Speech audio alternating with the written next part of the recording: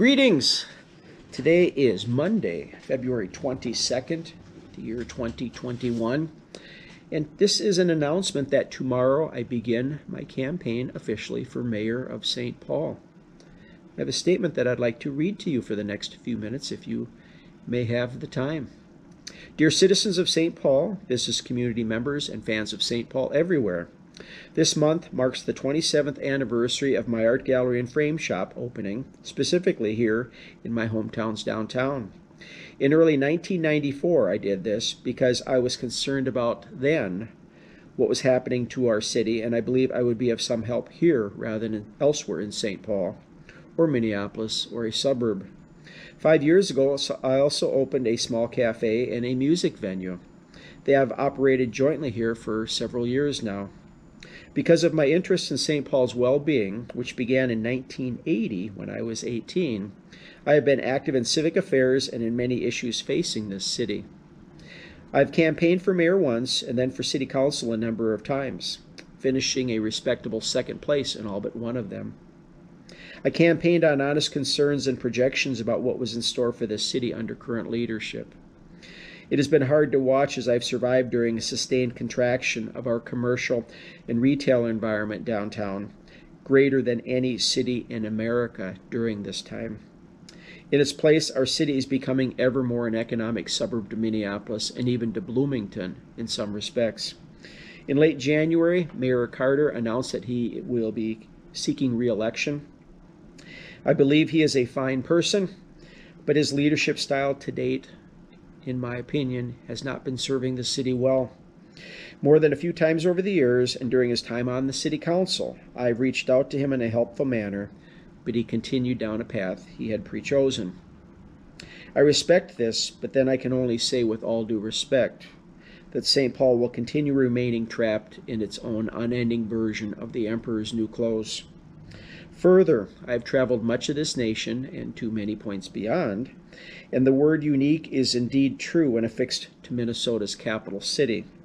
However, for all St. Paul's loveliness, its setting and its history, its architecture and its neighborhoods and its public places and waterways throughout, and of course its citizens, for all of it, unless we can acknowledge that we have been weakened by a string of elected officials, their policies, and their neglect, frankly, we can't truly raise St. Paul up again. We have major issues to address. In part, they are ever higher tax and fee increases to pay for unrestrained spending and poor investment. As countless people have been economically harmed, City Hall's answer is for even more oversight of people's lives and businesses. 2, ever higher crime rates and disrespect for law and order. It is traceable to elected officials picking and choosing which laws they want enforced.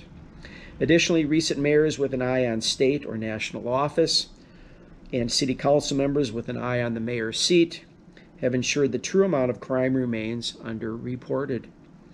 Our reputation, number 3, our reputation and economic standing in the metro area and region continues to contract. Massive infusions of hundreds of millions of dollars from the local, state, and federal levels, and millions of dollars for expert planners and their expert plans haven't stopped it. Number 4, our sense of St. Paul being a destination for fun, special events, and activities has been greatly harmed and diminished. Mayor Carter, in partnership with our city council, even defunded our July 4th fireworks in 2018, electing to send those funds to places elsewhere they deemed more important. Fine.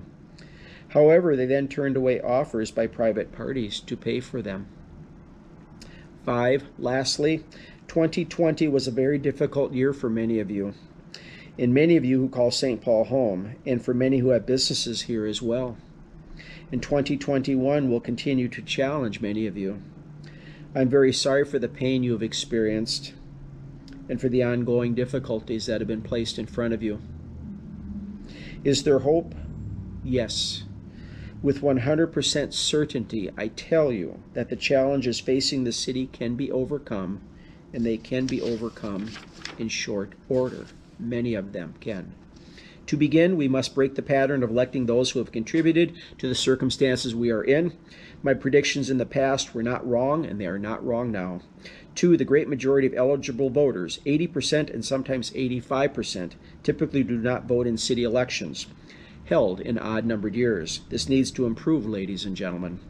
3, in the coming weeks and months, my independent, nonpartisan campaign will unfold, and tomorrow I will begin an 8-month journey of going door to door daily, except holidays, to say hello and to introduce myself to registered voters across this city. No neighborhood will be overlooked. Additionally, in 2+ months, please reserve this date, Sunday, May 9th at 3 p.m. Together we will hold our first joint in-person and online public forum, the likes of which you have not seen before. The location will be announced in early April. And at its conclusion, our platform and achievable plans to address the serious problems before us will be adopted. In part, they will importantly include overhauling the city's website so that citizens responsibly communicating with elected officials and city staff will have the option and right of publicly sharing them and the responses received.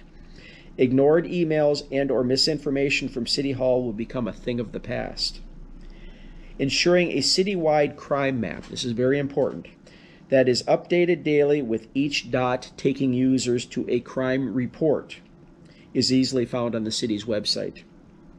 Recognizing that until the last of the post-May 2020 riots, chain link fences and barricades surrounding any police station and newly installed roll-down riot protection window shields are removed, this city is not truly safe.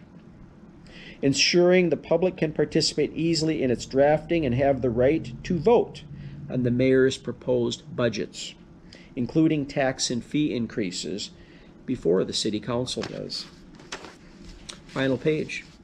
Lastly, ensuring up or down referendums are held for renewed ranked choice voting, moving city elections to even-numbered years, term limits for elected officials, removing elected officials' ability to vote themselves pay raises, and that our July 4th fireworks are an official city function annually. I would like to have you have the right to vote on those issues. As this city's mayor, I will welcome the wisdom, opinions, and foresight of the people of this city each and every day after we have been elected to City Hall. I will be a public servant in the highest regard, and I will end City Hall's practice of dividing people over their differences in favor of uniting us in shared goals, shared dreams, and shared expectations. Weekly now until Election Day this November 2nd, I will send out video and written communications. Typically, I look for them on a Monday, along with ongoing information on how you can best help me to help this city, its citizens, and its business community.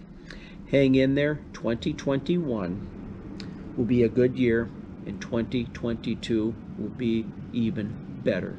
Thank you.